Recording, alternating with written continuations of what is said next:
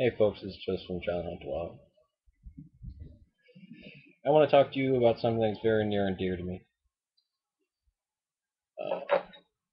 It's still a little bit early in the season. We're getting to the point where you can't really do it. If you haven't started, well, start within the next 2 weeks, or else it's probably not going to be, things aren't going to come to fruition. The thing that's near and dear to me is gardening, vegetable gardening. I love doing it.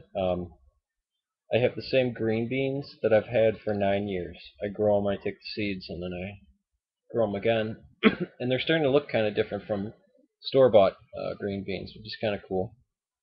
Little game and Mendelian genetics there.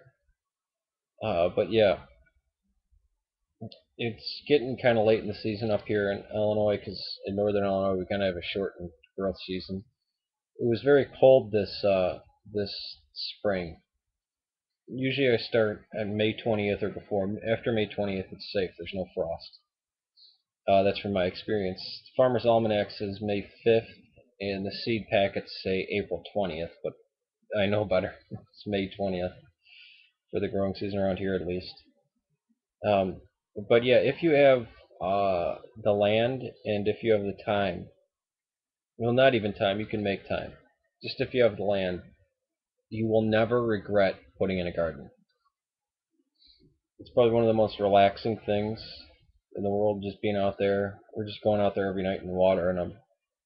And around here, since the soil is so over-farmed, and it's been farmed for about 200 years now, what I do is I just dig out a hole where I'm going to put the plant. Of course I turn over all the soil to get rid of the weeds and to aerate it, but I just wind up digging a hole and putting peat moss in there, just regular peat moss in the plant, and then on top some of the soil so nutrients can drain down, and I just water it like crazy. But yeah, that's just something, not a really heavy topic, just something light. But if you, I just tell you guys, if you've never had a garden before, only if you have like 6 or 7 plants, just vegetables or what, if you grow it, you will never, even if it's stuff you don't like. I don't particularly like green beans or eggplants, but I always plant them just because they look cool. And some of the reasons it's almost ornamental. They just look so cool, red cabbage and stuff like that. Uh, and corn, which is a tropical plant, which is cool. Well, the version that we grow is tropical. There was corn up here, indigenously grown, but yeah, you'll never regret it. So just wanted to send that out there on YouTube.